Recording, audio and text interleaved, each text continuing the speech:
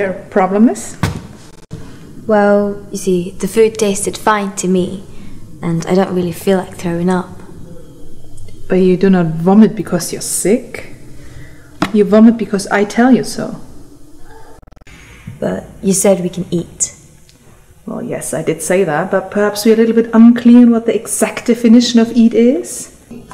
Eat is a process. You take the food, you put it into your mouth, you chew it, and you swallow it.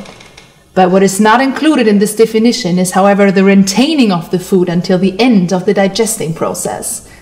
It is okay to ingest food, but I never gave you the permission to digest it as well.